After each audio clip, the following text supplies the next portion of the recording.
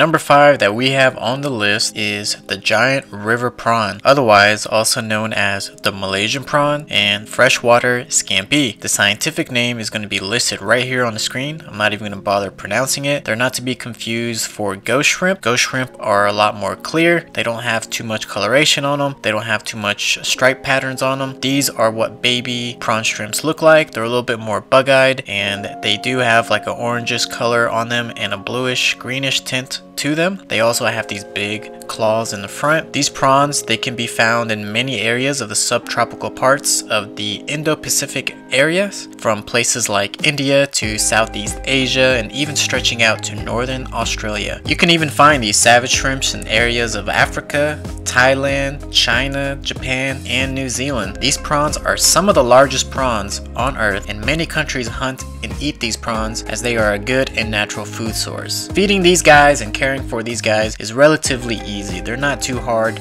to keep as pets. Only thing that you need to consider is that when they get a good size, when they get about to a medium size, then that's when you need to separate them from everything else. Absolutely everything else.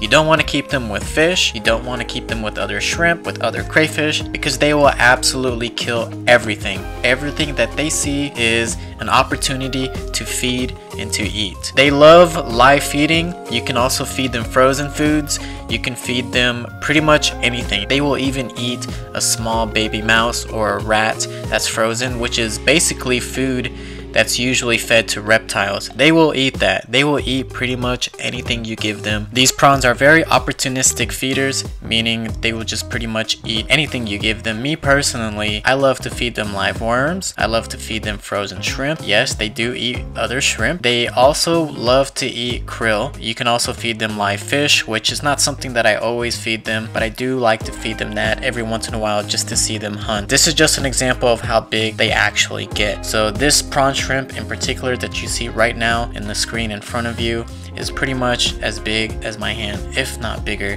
He is all alone in a comfy 29-gallon tank, and he is freshwater, and he does not require any hiding spots. All he requires is food and love. Prawn shrimps can grow well over 14 inches. They are the biggest shrimps in the world, and they need a maximum of 40 gallons at full size. Number 4 that we have on the list is the Parachromis dovi, the rainbow bass, also most commonly referred as the wolf cichlid. These fish, they can be found locally in Central America, commonly found in countries such as Honduras, Nicaragua, and Costa Rica. The wolf cichlid gets very large, and you will need a large aquarium if you plan on keeping it as a pet in your home. These fish, they can grow up to 2 feet, and they are very aggressive and they are very territorial. They are also considered a cichlid. If you plan to keep a adult-sized wolf cichlid, you will need at least a 200-gallon aquarium or more. As a juvenile, you could probably get away with keeping this fish in a 40-gallon, and then as it grows a little bit bigger, you can move it to a 75-gallon, and then as it grows even much bigger,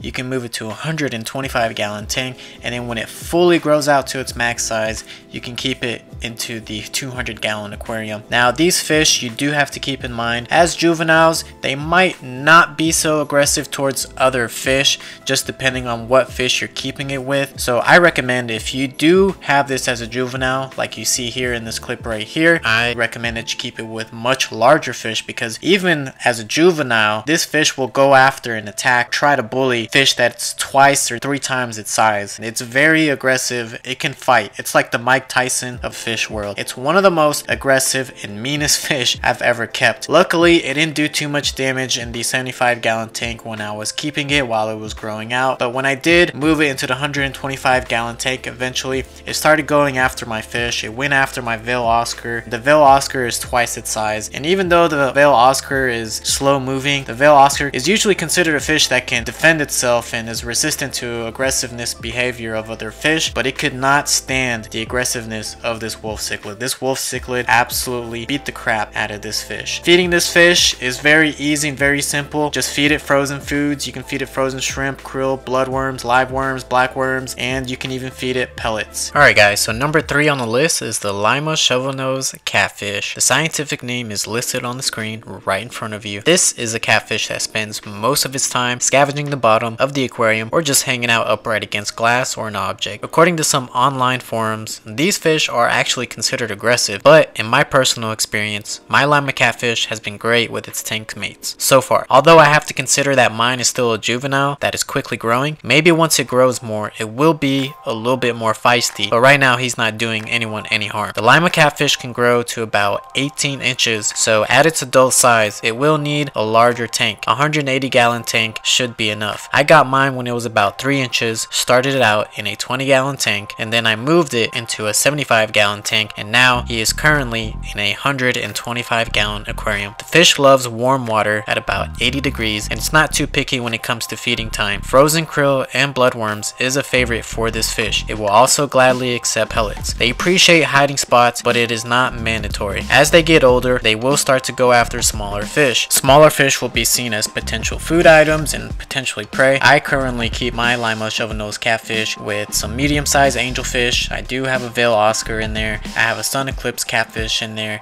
I have a blue channel catfish in there as well. That's about medium size. I've had him since he was a tiny little baby. I also have a large Texas cichlid that I've had forever now. He gets along pretty much with all of these fish. I even have a smaller ghost knife in here that he hasn't been able to get to. He hasn't even tried messing with it, but I think that's because the ghost knife has a pretty good hiding spot, but I will be moving that ghost knife pretty soon. But just consider as they get older what your tank mates are with this fish. Number 2 on this list is the Polypterus bichir, aka the dinosaur fish. These fish have been around millions of years and they are native to Africa. The bichir can get to a maximum size of 28 inches and they can easily live for 2 decades if they are well taken care of. You want to keep an adult bichir in a minimum of a 125-gallon tank. That is the tank size that I currently keep mine, and he has been in this tank for about 6 months and he is doing awesome. At first the bichir might not eat right away for the first few months, at least not when the lights are on, and the bichir might hide quite often if the hiding spots are available, but eventually the bichir will get more active and social and will eat when the lights are turned on. You can feed bichirs many things, they are not too picky. I personally like to feed mine frozen krill. They are slow movers and they do have bad eyesight, so you will have to overfeed just a little bit just to give them a chance to eat if you have fast moving and aggressive eating tank mates for this fish during feeding time. They will also try to go after live prey if it's available to them. By accident one time my bichir got a hold of a large shiner and would not let it go. He had it in his mouth for a while he swam with it. I don't think he swallowed it, but that let me know that these fish can also be hunters. I do not feed my bichir live fish. The shiner was actually intended to feed my peacock bass that I used to have. Every bichir is different. Some may be more aggressive than the others, so be careful with what tank mates you give your bichirs, as they may try to bite and snap on other fish. I suggest giving them tank mates that are bigger than them. And finally, number 1 on the list is the African arowana. The scientific name is on the screen. People have nicknamed this fish the African arowana because 1, it originates from Africa, and 2, it kind of looks like a arowana, but the fact is this fish is more related to the arapaima and is not a true arowana. In the wild, they can grow up to several feet long and they can weigh about 20 pounds. That's a heavy fish. When they are young, you can get away with keeping them in a smaller tank such as a 55 or even a 75-gallon aquarium. When they turn into adults, it might be a good idea to keep them in a 250-gallon tank. These fish are considered filter feeders when they are young. As they get bigger, they do require frozen foods and pellets. They spend most of their time looking for food at the bottom of the aquarium. They do not usually go for live fish, but if the fish is small enough, they might try to eat it. Frozen krill, frozen bloodworms, and bug bite pellets are all good foods to feed the African arowana. Currently right now, mine has started eating and he's doing great. I actually got mine about a week ago, and at first it was not very active, but keeping the light dim and not making sudden movements has helped get this fish more used to me. This is a freshwater tropical fish and it requires warm water, so a heater is needed. I currently keep mine at 80 degrees and it is thriving in this temperature. The African arowana is also considered to be a omnivore.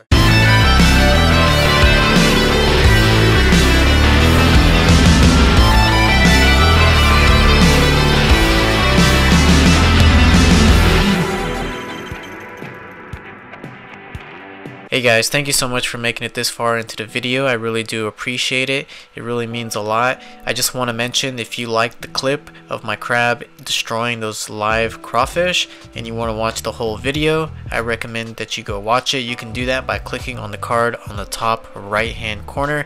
It's a really cool video. It's about to hit 400,000 views, so a lot of people seem to enjoy it. I guess they like to see crabs destroying things. I don't know. But you can also go in the description down below. There's other cool videos for you to watch that I recommend that you go and check out.